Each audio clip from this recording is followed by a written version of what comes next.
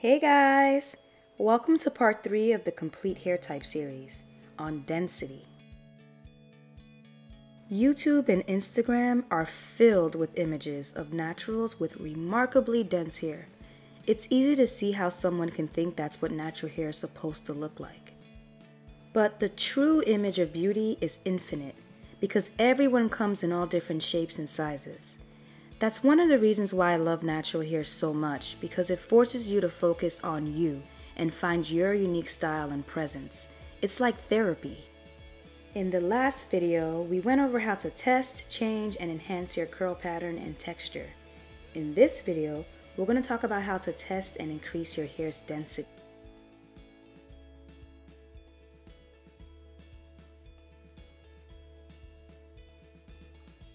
Your hair density is a measure of how many individual hair strands you have on your head. People with dense hair have a high number of hair strands and their scalp is barely visible. Sparse refers to people with a low number of hair strands. Their hair type tends to be scalpy when their hair is in twists or braids.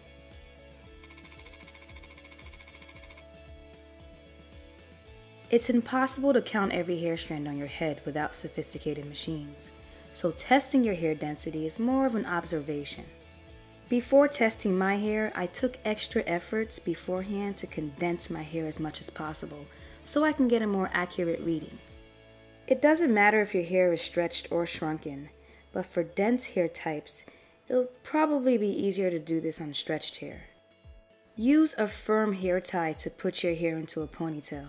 It doesn't have to be super tight, just make sure it's secure. If your ponytail is larger than a quarter, your hair is on the dense side. If it's smaller than a quarter, it's on the sparse side. If it's the same size as a quarter, it's somewhere in the middle. As you can see, my ponytail is a lot larger than a quarter.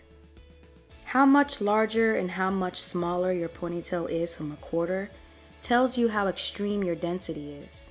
Based on how much larger my ponytail is, if I had to be more exact, I would say I'm right around here, but if someone asked, I would just say dense.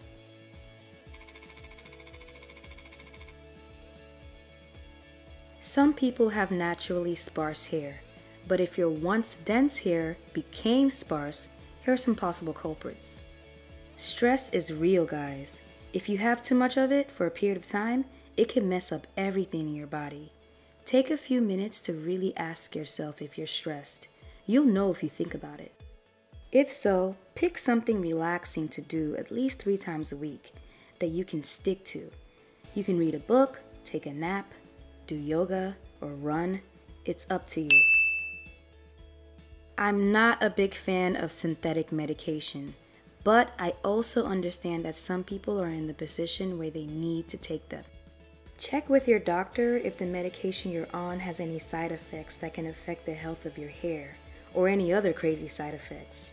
If so, you can discuss a plan with your doctor to slowly wean off the meds, or if that's not an option, create a lifestyle change that will help offset the side effects.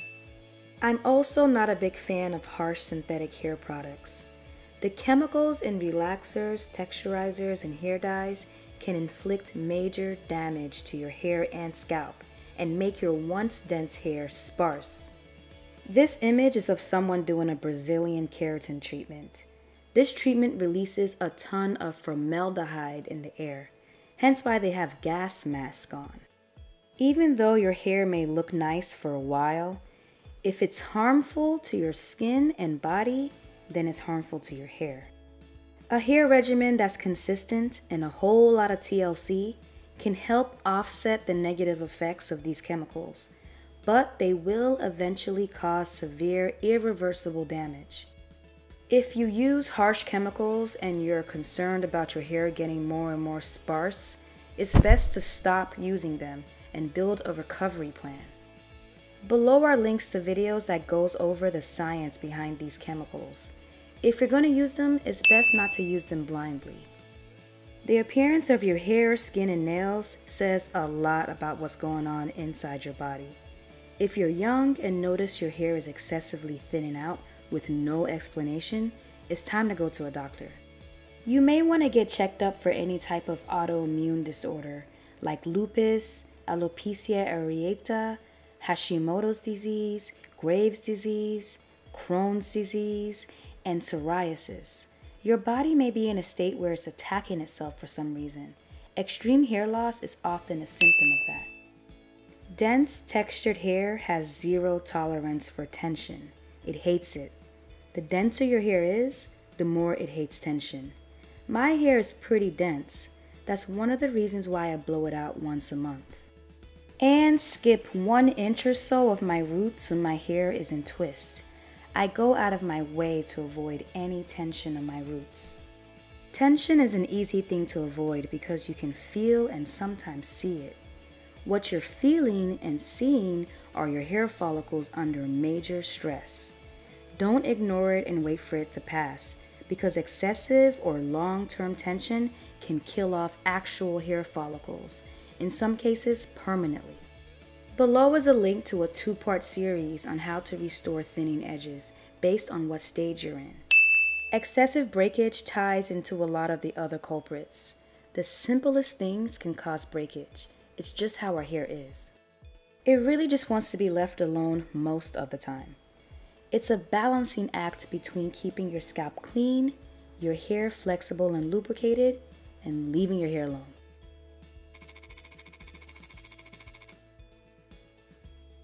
As mentioned earlier, some people have naturally sparse hair. Did you know there's a whole tribe in South Africa called the Sans tribe with naturally beautiful sparse hair? So natural hair is more about personal style than trying to fit into a box. It's the definition of unique. But if you have dense hair that's becoming sparse, here's some tips on what to do. Herbs and roots are powerful medicines. I dry them, drink them, eat them, inhale them, and use them in my hair. They're a big part of my life, and for multiple reasons, they work really well at stimulating your scalp and feeding and repairing your hair follicles. I'm really excited to share their proven properties and preparation methods with you in the next series. And the good news is that you don't have to have acres of land to grow them yourself. They can easily be grown indoors, in an apartment, or in the dorms. Apart from your scalp, preserving the structure and strength of your hair strands is also very important in increasing overall density. Protein treatments like the Real Protein treatment or rice water helps to strengthen your hair strands so they can be more resistant to breakage. They help your cuticles stay intact and not strip off easily. Assuming you're in good health, a consistent hair regimen and being super gentle with your hair when you're handling it should start to help your hair bulk up.